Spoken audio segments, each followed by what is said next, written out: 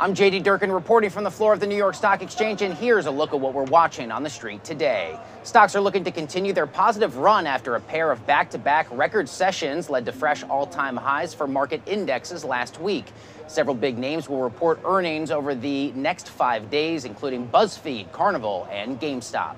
Investors will also be on the lookout for a slew of economic indicators in the next few days. The Consumer Confidence Index comes out on March 27th, weekly jobless claims out on Thursday, and of course, the latest PCE report is set to be released on Friday. In other news, the European Union says it suspects some of the biggest names in tech are not complying with its newly implemented Digital Markets Act. Meta, Apple, and Google are now all under investigation for what the EU says is a failure to promote digital competition. The Digital Markets Act requires platforms to give users more of a choice when it comes to things like shopping or travel.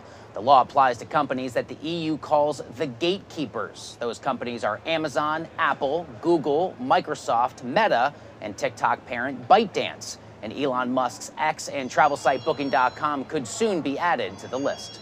The EU is currently investigating Meta's pay or consent system, in which users can pay up to $14 a month for ad-free versions of the platforms. The European Commission says it is, quote, concerned that the binary choice imposed by Meta's pay or consent model may not provide a real alternative in case users do not consent, thereby not achieving the objective of preventing the accumulation of personal data.